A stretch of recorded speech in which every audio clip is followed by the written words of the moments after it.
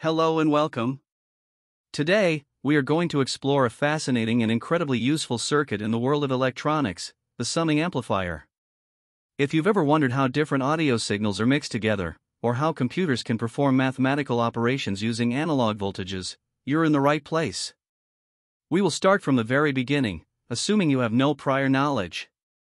We'll look at the diagram, understand each component, and then walk through the mathematics step by step, translating every equation into simple, spoken language. By the end of this video, you will have a solid understanding of how a summing amplifier works.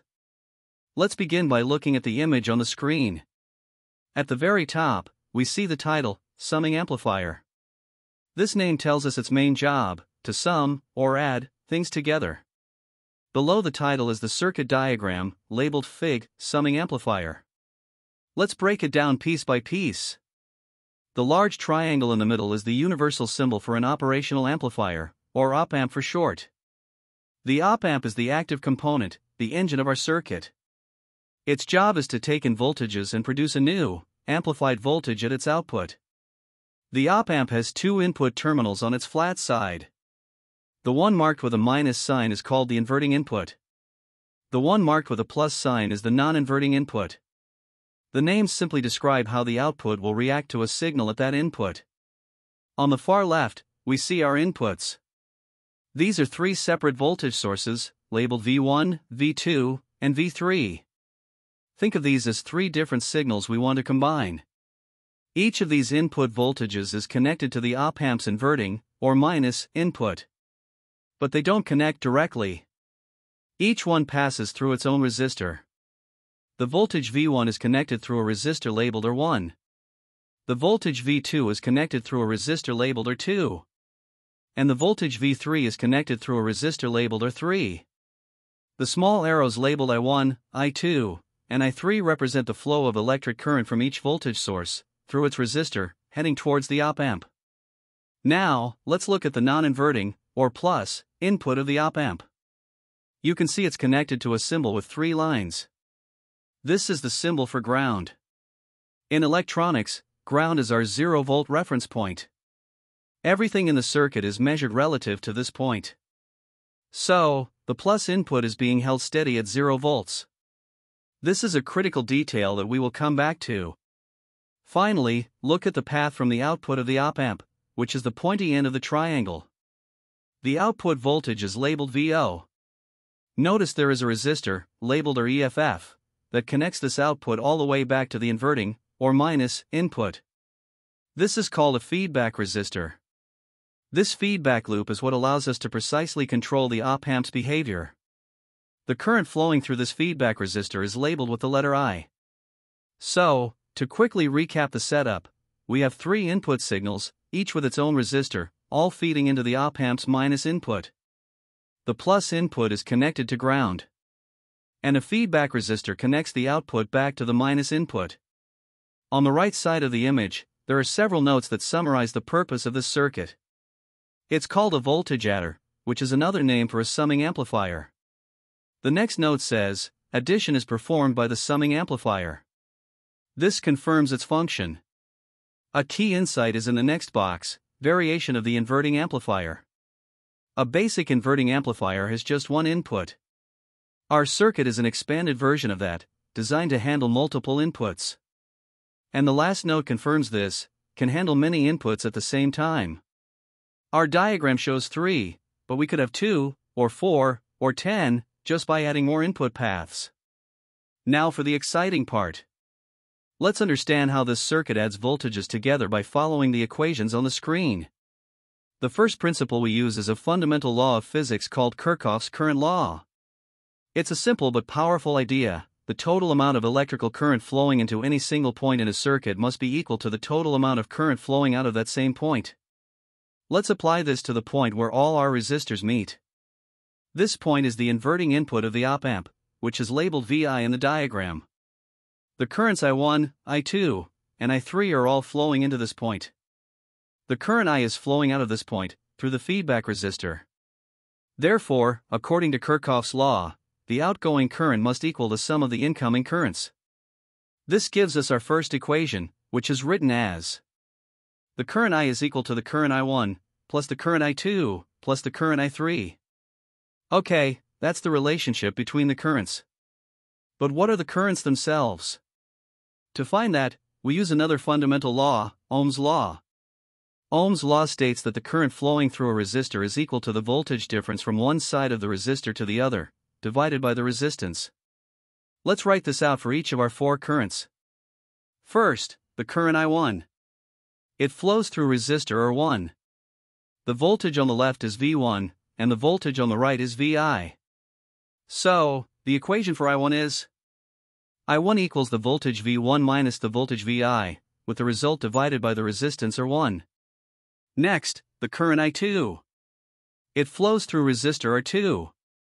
The voltage difference is V2 minus VI.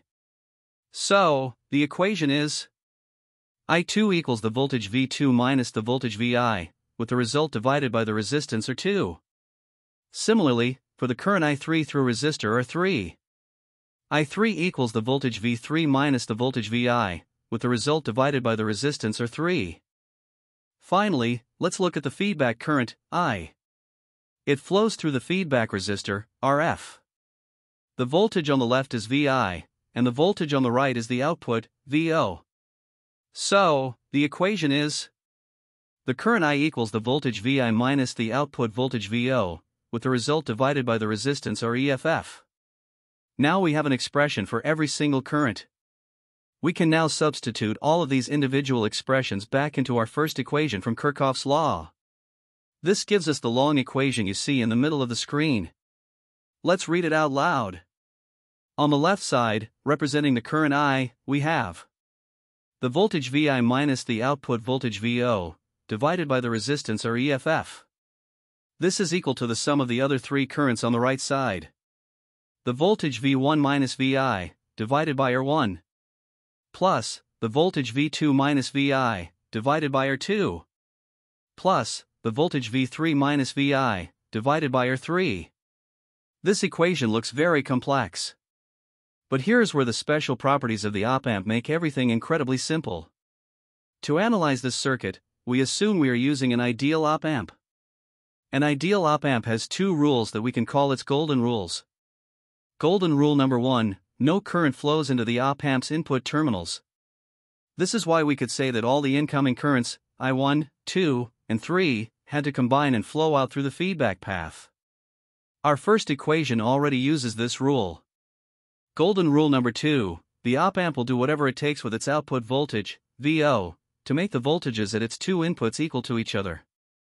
This second rule is the key to everything. Let's look at our circuit again. The non-inverting, or plus, input is connected directly to ground. This means its voltage, which the diagram calls VB, is exactly 0 volts. Because of golden rule number 2, the op-amp forces the voltage at the inverting, or minus, input to be the same. Therefore, the voltage VI must also be 0 volts. This is a famous and powerful concept in op-amp circuits called virtual ground.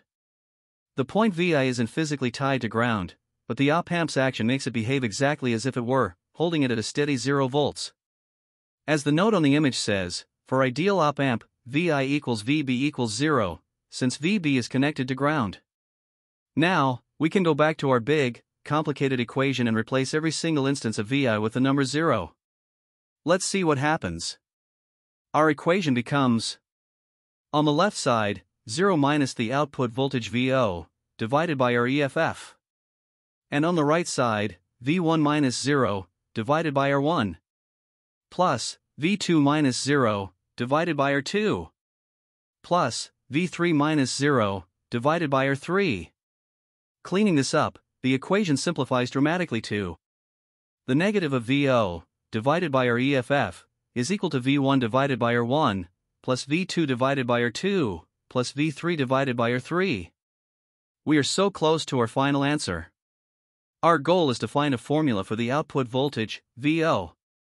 To get VO by itself, all we need to do is multiply both sides of this equation by negative our EFF.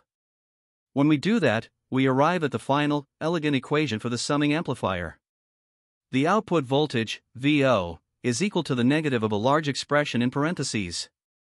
Inside the parentheses, we have the resistance or EFF divided by the resistance or 1 multiplied by the voltage V1 plus the resistance or EFF divided by the resistance or 2 multiplied by the voltage V2 plus the resistance or EFF divided by the resistance or 3 multiplied by the voltage V3.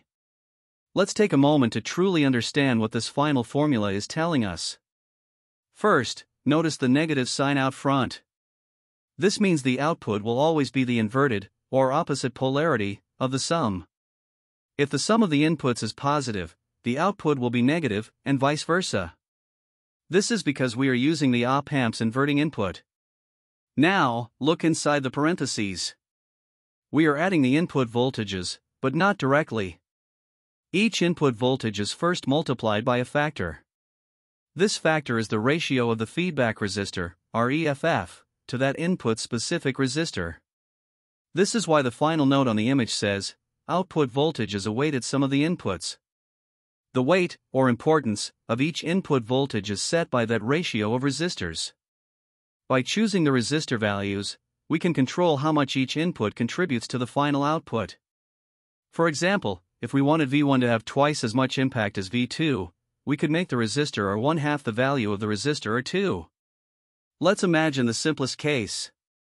What if we make all the resistors identical? Let's say R1, R2, R3, and the feedback resistor or EFF are all the same value. In that case, the ratio of our EFF divided by R1 is 1. The ratio of our EFF divided by R2 is also 1, and so on. The equation becomes much simpler. VO is equal to the negative of V1 plus V2 plus V3. In this special case, the circuit becomes a perfect inverting adder. It adds the input voltages together and then flips the sign of the result. If V1 was 1 volt, V2 was 2 volts, and V3 was 1 volt, the sum is 4 volts. The output, VO, would be negative 4 volts. So, there you have it. The summing amplifier is a powerful op-amp circuit that produces an output voltage that is the inverted, weighted sum of its multiple inputs. We learned that it works because of two key principles: Kirchhoff's law, which tells us how the currents add up, and the concept of the virtual ground, which is created by the op-amp's behavior and dramatically simplifies the math. By choosing our resistor values, we can precisely control how the inputs are added together, making this one of the most versatile and fundamental building blocks in all of analog electronics.